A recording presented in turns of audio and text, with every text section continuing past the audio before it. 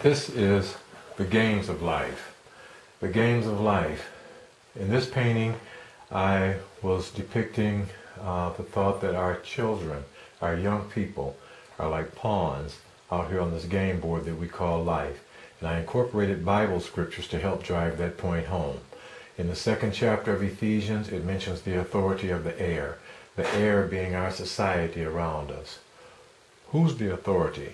When we see things like this young man smoking a crack pipe, if he continues to do that, there are only three options available to him that I know of.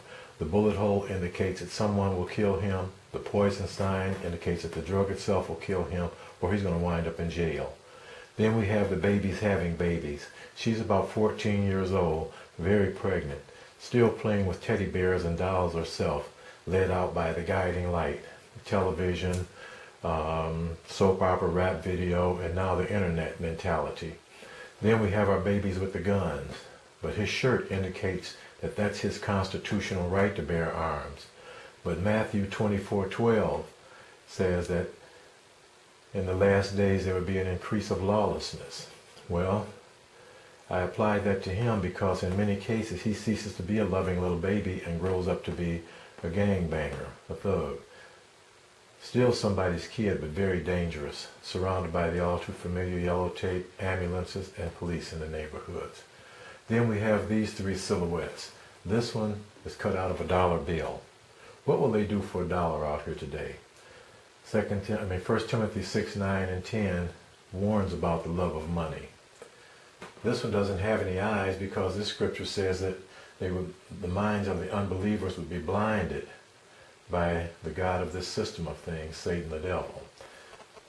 This one has red eyes indicating fierceness because 2 Timothy in the 3rd chapter says in the last days men would become fierce. Well, how fierce are they? What have our city streets turned into? Drive-by shooting galleries. Everybody out here is a target. You have the gang member, the innocent little boy, the gang member, and the innocent little girl. And then the sex game. I depicted the sex game with a slot machine.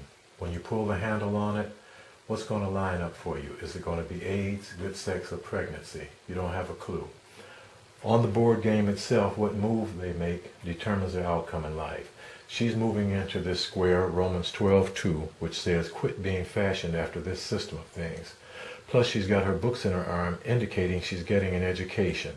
Those two things together are forming a degree of protection for her against all of this. Her next move would make that shield even stronger because Exodus 20:12 says, honor your father and your mother and your days will be long. Her next move would make that shield permanent. John 17:3 says this means everlasting life. They're taking in knowledge of you, the one and the only true God. Then Psalms 119:105 mention his word again, where it says his word is like a lamp to your foot and a light to your pathway. Hebrews 4:12 and 13 mentions his word as being like a sharp, two-edged sword, exerting power. And we know that's the only thing going to deal with what we see going on around us today.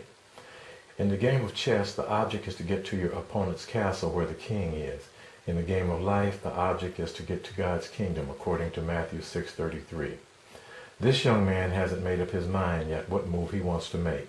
But just like any serious board game that we play, when it's our move, our time starts. In the game of life, your time started when you took your first breath.